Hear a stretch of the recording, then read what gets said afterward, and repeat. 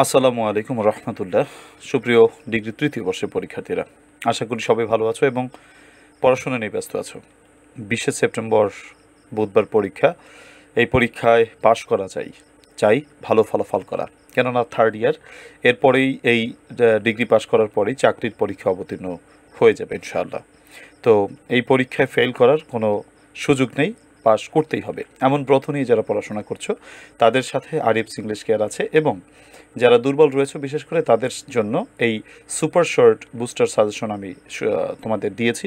এই সাজেশনটি পড়লে তোমার পাশ নিয়ে কোনো টেনশন তো নেই, এবং তুমি একটু মেহনত করলে ইনশাআল্লাহ এই প্লাসও পেয়ে যেতে পারো এই শেষ মুহূর্তে। তুমি যদি এক সপ্তাহ সময় ব্যবহার করতে পারো তাতেও তুমি ইনশাআল্লাহ তোমার সফলতার দ্বার প্রান্তে পৌঁছতে পারবে। আমি তোমাদেরকে সুপার শর্ট বুস্টার সাজেশনের কোর্স করাচ্ছি। 3টি পার্ট তোমরা জানো, প্যাসেজ, তারপরে গ্রামার এবং রাইটিং। বিগত ক্লাসগুলো যারা মিস করেছো তাদের জন্য একটু আমি বলি কিভাবে পাবা সেটা একটু বলি। ধরো এই যে আমি একটা ইউটিউবে গেলাম, তো ইউটিউবে আরিফ ইংলিশ কেয়ার লিখে সার্চ দিয়ে আমার চ্যানেলটা আগে তুমি যাবা। ধরো আমি সার্চ দিয়েছি, চ্যানেলে যাচ্ছে। আচ্ছা, ধরো এখানেই আমি সার্চ দিয়ে পেলাম, আমি ভিতরে ঢুকছি চ্যানেলে। তো চ্যানেলে ঢোকার পরে তোমরা যাবা হচ্ছে প্লে লিস্টে। এখানে দেখো আমি কিন্তু চ্যানেলে চলে আসছি, আমার আরিফ ইংলিশ কেয়ার চ্যানেলে। তো প্রথমে তুমি প্লে লিস্টে ঢুকবা। প্লে লিস্টে ঢোকার পরে তুমি দেখবা যে তোমার ডিগ্রির যে কোন ক্লাসগুলো করাচ্ছি বা তোমার কোন প্লে লিস্টটি প্রয়োজন। এখানে দেখো অনেক প্লে লিস্ট রয়েছে, কেননা অনেক ক্লাস তো আমার আপলোড করা, প্রায় দেখো এখানে 706টি ক্লাস আপলোড করা রয়েছে। এত মোটামুটি তোমাদের ভালোবাসা চ্যানেলটি অনেক বড় হয়েছে, 63.8K সাবস্ক্রাইবার রয়েছে, তোমাদেরই ভালোবাসা অদ্যাবধি আর কি। তো যাই হোক, তো এখানে দেখো যে ডিগ্রি ক্লাস টেস্ট এই একটা play list, degree booster course passage, এর ভিতরে মানে এই প্লে লিস্টের ভিতরে সব প্যাসেজগুলো পাবে। তারপরে তোমার এই প্লে লিস্টগুলোতে রাইটিং ক্লাসগুলো পাবে। এখানে 7টা রাইটিং ক্লাস রয়েছে। তারপরে এই ক্লাসগুলোতে পাবে হচ্ছে ডিগ্রি বুস্টার গ্রামার কোর্স, মানে গ্রামার ক্লাসগুলো পাবে। তো আমি এই প্লে লিস্টে একটু যাচ্ছি, খুলছি আমি প্লে লিস্টটা। তো দেখো প্লে লিস্টটা খোলার পরে এই যে 3টি ভিডিও কিন্তু তোমাকে দেখাচ্ছে, মানে 3টি ক্লাস দেখাচ্ছে। এটা হচ্ছে ডিগ্রি তৃতীয় বর্ষ booster suggestions, right form of verbs. তারপরে এটা হচ্ছে প্রথম ক্লাস। তারপর right form verbs 2, right form verbs 3। এখন আমি তোমাদের যেটা ক্লাস করাতে যাচ্ছি সেটা হচ্ছে আজকে যেটা আমি করাবো, সেটা হচ্ছে তোমার রাইট ফর্ম অফ ভার্বসের 4র্থ ক্লাস, সর্বশেষ ক্লাস যেটা আমাদের বুস্টার কোর্সের। সেটা হচ্ছে বিগত বছরের প্রশ্ন সমাধান। তখন ওই বিগত বছর প্রশ্নের সমাধানটা কিন্তু ওই জায়গায় গিয়ে ওই প্লেলিস্টটিকে অ্যাড হয়ে যাবে। তো তোমরা এই ক্লাসগুলো যারা মিস করেছো তারা এইভাবে প্লেলিস্টে এসে করবে। আর যারা সাজেশনটি অলরেডি সংগ্রহ করেছো তারা তো জানোই কি মোটামুটি মানে আমার আল্লাহ তাআলার কাছে শুকরিয়া যে আমি সুন্দরভাবে তোমাদের জন্য সাজাতে পেরেছি, এবং আমি আশাবাদী এই সাজেশনটিতে তোমরা শতভাগ সফলতা অর্জন করবে। এখানে যারা সাজেশন অলরেডি সংগ্রহ করেছো তারা জানো, আর যারা এখনও সংগ্রহ করোনি তাদের জন্য বলবো তারা এই নম্বরটিতে 01843852361 এই নম্বরটিতে হোয়াটসঅ্যাপ, ইমো অথবা ফোনের স্বাভাবিক মেসেজ অপশন থেকে তুমি আমাকে SMS করতে পারো। ফোন দিলে অনেক সময় ফোন ধরতে পারি না, তার জন্য তোমরা মনে কষ্ট পাও, এর জন্য রিকোয়েস্ট থাকবে ফোন না দিয়ে একটু SMS দেবে। আর SMS তোমাদের অবশ্যই চেক করা হবে, হয়তো একটু সময় লাগতে পারে, কেননা অনেকেই তো SMS দিচ্ছ, এই আর কি। তো বইটি বা সাজেশনটি সংগ্রহ করলে তোমার আর কোথাও প্রাইভেট পড়তে হবে না। সাজেশনটির মূল্য হচ্ছে 400 টাকা, কুরিয়ার চার্জ ফ্রি বলতে কুরিয়ার চার্জ সহ আর কি। টোটাল তোমাকে 400 টাকা দিলে আর কোনো কুরিয়ার খরচ দিতে হচ্ছে না। তো এই হচ্ছে আমাদের কথা। তো আমরা এখন আমাদের বিগত বছরের প্রশ্ন রাইট ফর্ম অফ ভার্বসের সেখানে চলে যাব। তো চলো আজকে আমাদের ক্লাসে আমরা প্রবেশ করি। প্রথমে আমরা 2019 সালের প্রশ্নটি সমাধান করার চেষ্টা করি। দেখো আমাদের 4টি রাইট ফর্ম অফ ভার্বস থাকবে, এখান থেকে 4টির উত্তর করতে হবে, 4টি নম্বর আমরা পাবো যদি 4টি প্রশ্নই সঠিক হয়। প্রথম প্রশ্নটি, one of the pens dash black.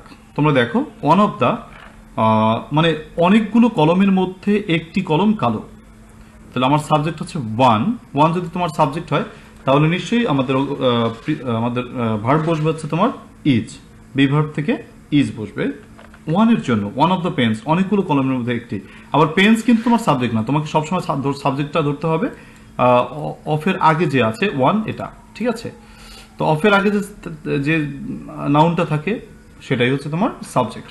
তো one of the pens is black, আশা করি বুঝতে পেরেছো। আচ্ছা, 2 নম্বর প্রশ্নটিতে বলেছে my father go to Dhaka yesterday. আমার বাবা গতকাল ঢাকা গিয়েছিলেন। স্টাডি কথাটার দিকে খেয়াল করো, আমরা পড়েছি রুল নম্বর 5-এ যে স্টাডি কিন্তু তোমার পাস্ট ইনডিফিনিট টেন্সকে ইন্ডিকেট করে।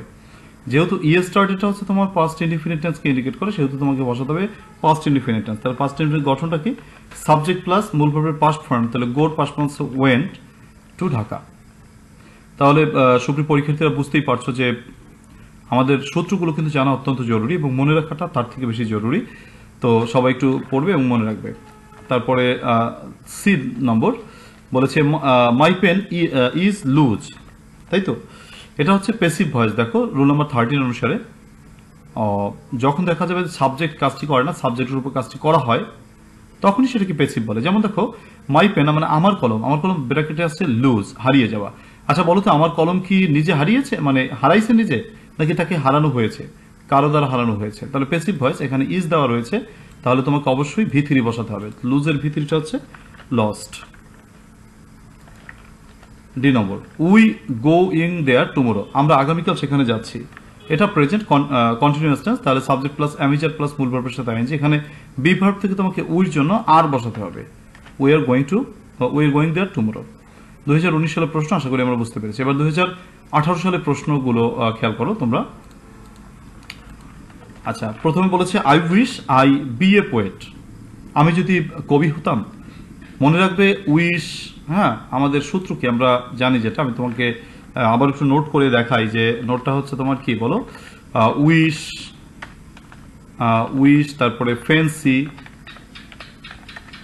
তোমার it is time, it is high time, আমরা এটা পড়েছি সূত্রে, ইট ইজ হাই টাইম। এই যে কথাগুলো আছে এর পরে তোমাকে সবসময় V2 বসাতে হবে, মানে পাস্ট ইনডিফিনিট বসাতে হবে। মনে রাখবে পাস্ট ইনডিফিনিট মানে V2। তাহলে V2 বলতে আমার এখানে বি ভার্ব রয়েছে, বি ভার্ব থেকে ওয়ার বসাতে হবে। আচ্ছা, বি দেখ ইট রেইনিং ফর 3 days, 3 দিন ধরে বৃষ্টি হচ্ছে। কোনো কাজ অতীতে শুরু হয়ে এখনো চলছে বুঝলে have been has been plus মূল ভার্বের সাথে আইএনজি।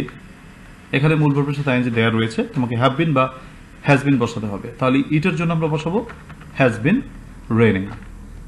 তারপর বলেছে হি ডাই লাস্ট নাইট, সে গত রাতে মারা গিয়েছিল। এই লাস্ট নাইট কথাটা থাকার কারণে অবশ্যই পাস্ট ইনডিফিনিট টেন্স, তোমরা জানো লাস্ট, প্রিভিয়াস এই কথাগুলো থাকলে পাস্ট ইনডিফিনিটকে বোঝায়। রুল নাম্বার 5 বারবার রিভাইজ করবে, একটু দেখবে। He died last night.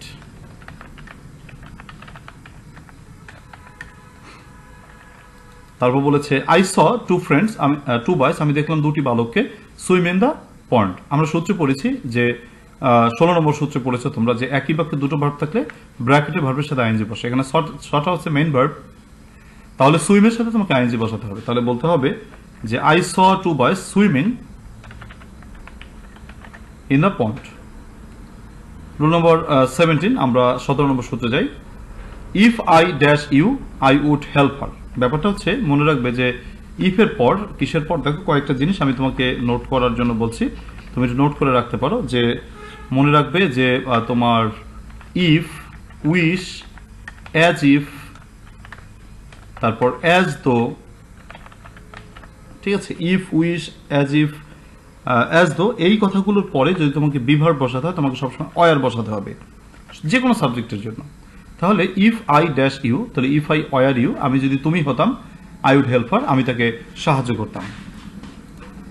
তারপর বলেছে 5 years have passed since he live the country. মনে রাখবে সিন্সের আমরা পড়েছি রুল নম্বর 21 যে সিন্সের বাম পাশে প্রেজেন্ট টেন্স থাকলে ডান পাশে পাস্ট ইনডিফিনিট টেন্স বসে, মানে V2 বসে। তাহলে লিভ এর V2 হচ্ছে লেফট। সি,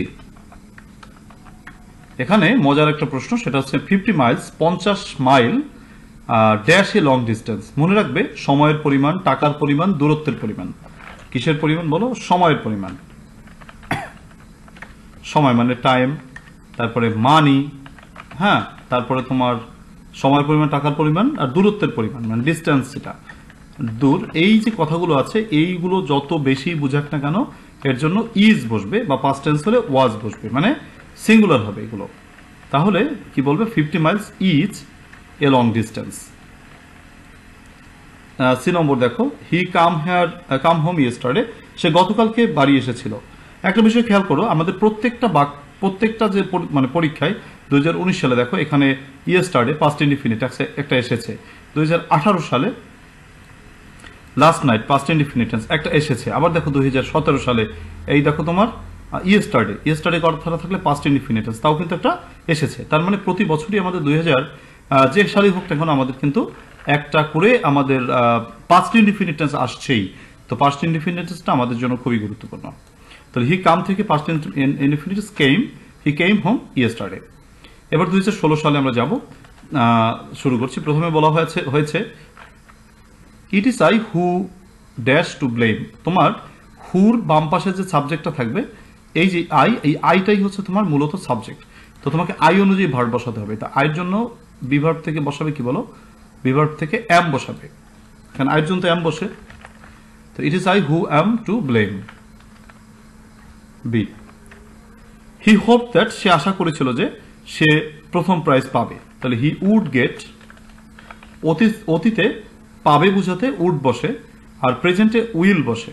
তো উড গেট, সে পাবে ফার্স্ট প্রাইজ, মানে হোপড দ্যাট এই পাস্ট টেন্স থাকার কারণে এখানে পাবে অর্থে তোমার উইল গেট হলো, মানে উড গেট হলো, এই আর কি। আবারও দেখো একটা পাস্ট ইনডিফিনিট টেন্স রাখবে না এমন তো কোনো প্রশ্নই হতে পারে না। 10 ইয়ার্স আগো সেই আবার পাস্ট ইনডিফিনিট টেন্স, কিন্তু এখানে একটু ব্যতিক্রম কথা হচ্ছে সাবজেক্ট তোমার দিস হাউস, মানে এই বাড়িটি কি নির্মাণ করেছিল নাকি নির্মাণ করা হয়েছিল? নির্মাণ করা হয়েছিল, প্যাসিভ ভয়েস। তাহলে আগে আসবে ওয়াজ ওয়্যার, তারপর ওয়াজ, তারপর বিল্ডের ফার্স্ট পার্টিসিপল বিল্ড। তাহলে দিস হাউস ওয়াজ বিল্ড, বাড়িটি নির্মাণ করা হয়েছিল 10 ইয়ার্স আগো, 10 বছর আগে। প্যাসিভ ভয়েস, রুল নাম্বার 13 তোমরা ভালো করে পড়বে। তারপরে বাক্যটিতে রয়েছে I went back to work, আমি কাজে ফিরে গেলাম, close the door. Rule number 16 অনুসারে একই বাক্যে দুটো ভার্ব থাকলে ব্র্যাকেটের ভার্বের সাথে আইএনজি যুক্ত হয়, কাজেই ক্লোজ ভার্বের সাথে আইএনজি যুক্ত হবে। উত্তরটা হবে I went back to work, আমি কাজ করতে গিয়েছিলাম, ক্লোজিং দ্য ডোর, দরজাটিকে বন্ধ করে। আশা করি তোমরা বুঝতে পেরেছো। এবং শুধু বুঝলেই হবে না, তোমরা এই ক্লাসটি করার পরে তোমরা একবার না দেখে সম্পূর্ণ যে বিগত বছরের প্রশ্নগুলো আছে এগুলো তোমরা একবার লিখবে এবং না দেখে লিখবে, দেখি তোমার কয়টা হয়। এভাবে তুমি প্র্যাকটিস করো, তাহলে তোমার পূর্ণাঙ্গ প্রস্তুতি হয়ে যাবে ইনশাআল্লাহ তাআলা। সুপ্রিয় পরীক্ষার্থীরা, আমরা 2015 সালের প্রশ্নটি এবার সমাধান করব।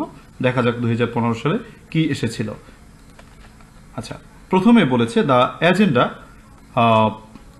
এখানে সিঙ্গুলার হবে is, the agenda is carefully set. Agenda সঠিকভাবে মানে সতর্কতার সাথে সাজানো হয়েছে। 5-এর বি নম্বর অর্থাৎ 2015 সালের বি নম্বর বলেছে he got his leg break. মনে রাখবে সবসময় পজিটিভ ভার্ব অর্থে তোমার গেট, গট, গেটিং এরপরে সবসময় V3 বসে। কি বসে? V3। মনে রাখবে, নোট করে রাখতে পারো, গেট, গট, গেটিং এর পর V3। তাহলে he got his leg break থেকে broken. C, I live here for 3 years, আমি এখানে 3 বছর ধরে বাস করছি। কোন একটা কাজ অতীত শুরু হয়ে এখনো চলছে বুঝালে have been, has been plus মূল ভার্বের সাথে আইএনজি, এটাকে বলা হয় present perfect continuous tense. Rule number 4-এ আমি লিখেছি, তোমরা আশা করি পড়েছো। তাহলে have been, has been plus মূল ভার্বের সাথে আইএনজি। তাহলে I have been living here for 3 years. He recently join the job. তোমরা জানো যে রিসেন্টলি কথাটা প্রেজেন্ট পারফেক্ট টেন্সকে ইন্ডিকেট করে। এটা কিন্তু আমরা রুল নম্বর 3-তে পড়েছি। Present perfect tense recently, just now, already, এই কথাগুলো থাকলে অবশ্যই প্রেজেন্ট পারফেক্ট টেন্সকে ইন্ডিকেট করে। এবং তোমাকে শূন্যস্থান পূরণ করতে হবে হ্যাভ হ্যাজ প্লাস V3 দিয়ে। গঠনটা হচ্ছে হ্যাভ হ্যাজ প্লাস V3, কিন্তু এখানে একটি ব্যাপার খেয়াল রাখবে, এই জাস্ট নাও, রিসেন্টলি, ইয়েট, এফার, এগুলো যদি ভার্বের আগে বা পরে থাকে, যেমন দেখো জয়েনের আগেই কিন্তু আছে, রাইট? বা রিসেন্টলি যদি জয়েনের পরেই থাকতো তাহলে তোমাকে অবশ্যই হ্যাভ অথবা হ্যাজের মাঝখানে রিসেন্টলিকে রাখতে হতো। অর্থাৎ এরকম যে হি হ্যাজ রিসেন্টলি জয়েন থেকে joined the job, has recently joint, এরকম কথাটা হবে। রিসেন্টলিটাকে মাঝখানে রাখবে।